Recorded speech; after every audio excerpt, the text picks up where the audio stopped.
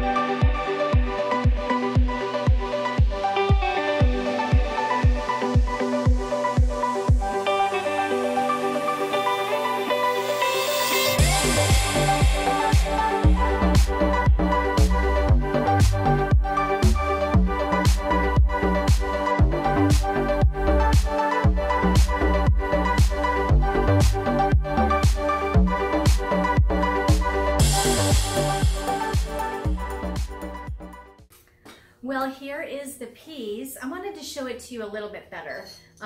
This one piece broke. Milka, you're so sweet. I loved your email, by the way. But your piece broke, but I still glazed it and I stuck it back together, and it'll always sit inside this bowl. So you're still on there, you're in there. And now it's posterity, so I made the video. Anyway, I wanted to share this with you because to me, this is very heavy, as you can probably imagine. But it's just, to me, this is so fun. The bundt cake lady. Oh, look at all these people. I had so much fun with you all.